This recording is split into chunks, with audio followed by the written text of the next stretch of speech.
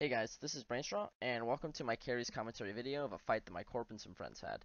I've had a lot of requests for a video like this, but I just never got around to it. In this clip today, I'm going to explain to you why I make the decisions that I do, how to prioritize damps, and just some general insight on my decision making. Our fleet consists of 100 men VNIs plus support against Pandemic Horde Feroxes plus some kitchen sink stuff. I hope that you can enjoy.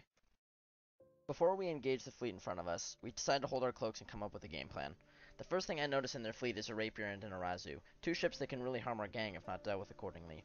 I am one of the first to decloak, to try and draw fire away from our slow VNIs, and I immediately put 2 damps on the Rapier to stop it from webbing my fleet on the burnout, and 1 on the Arazu. If you take a look at my watch list, you see that immediately one of our VNI pilots is alphaed off the field. The rest of our fleet was able to make it out of danger for now, but another one of our VNI pilots calls on TeamSpeak that he is wed by the Rapier. I quickly have to switch my 3rd damp over to the Rapier before he gets quickly cut down by the Ferox blob.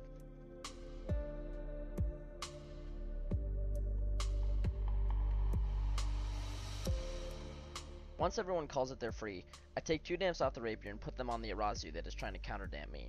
I had noticed that this pilot must not have very good skills, as his damps never broke my lock, so I decided to only leave 1 damp on him and put the other 2 back on the Rapier.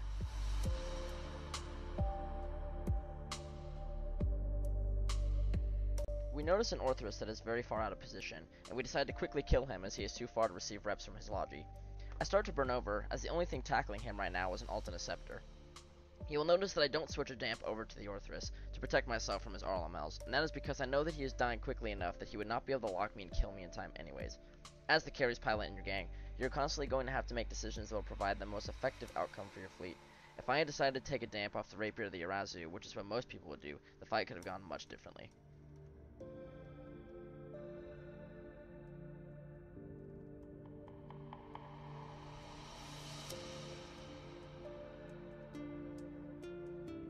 Throughout this clip, you'll notice that I'm staying at the very edge of my heated long point range, which is 81 kilometers. This is because medium railguns track MWDing ships very well, and since I physically cannot damp all the ships in their fleet, if the Feroxes do decide to shoot me, I will be able to minimize the damage that I receive from them and warp out if I need to.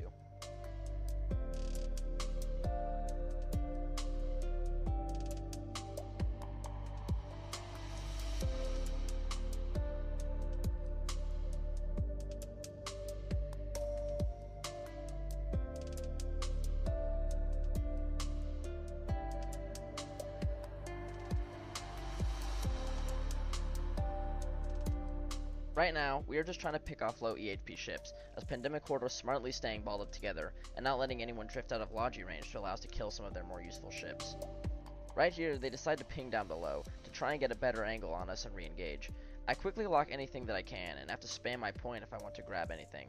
I'm able to tackle a Hurricane that was too slow to warp, and we hold him until the rest of the blob warps back up to us. In small kiting gangs, most of the time we never have a Logi ship with us.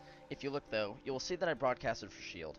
This is a very good tactic to let the rest of your fleet know where you are in space, so they don't have to look for your bracket, and instead you can just say on TeamSpeak, I broadcasted myself, come to me.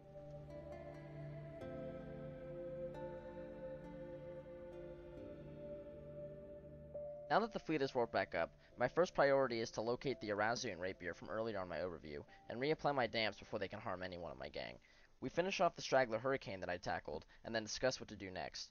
I lock up the Cerberus as I saw that he is moving towards our fleet, and since his ship is able to project enough DPS to kill me at very far ranges, I need to take care of him. I remember from earlier that the Arazu pilot had low skills, and I'm not worried about him trying to damp me, so I decided to take the damp off him and apply it to the Cerb instead.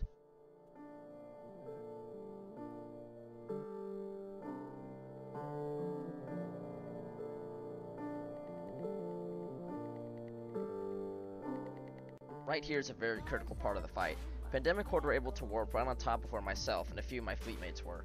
Doing this, it broke the lock I had on the Rapier, forcing me to heat my MWD and burn away, and I have to relock the Rapier and apply all my damps before he grabs one of our nearby DPS ships. After we had repositioned, we see a Caracal up near the bubbles and decide to go quickly kill him.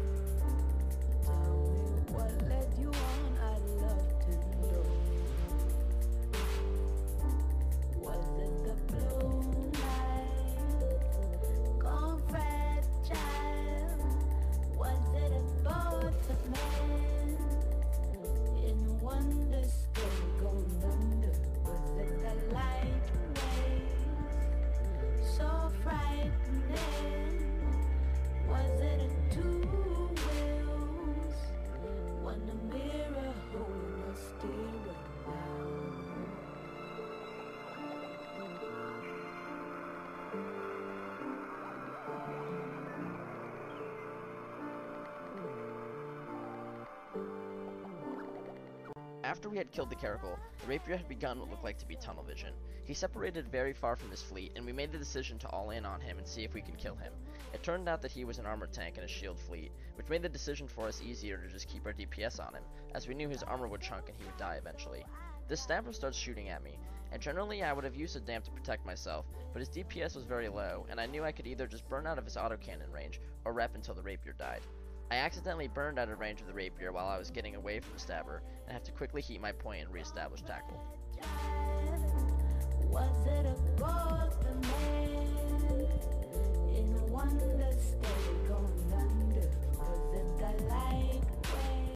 With the Rapier down, this made our fleet's lives a lot easier.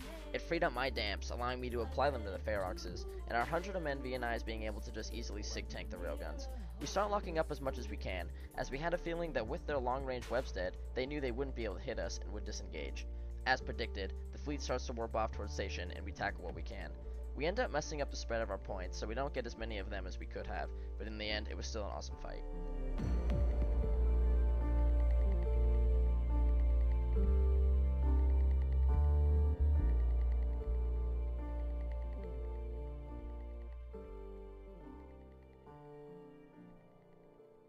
I hope that this video was educational, as well as entertaining.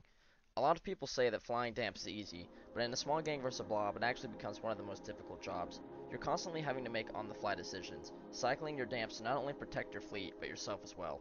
If you want to see more commentary on PvP videos, just send me a mail in-game. I hope you all enjoyed, and fly safe.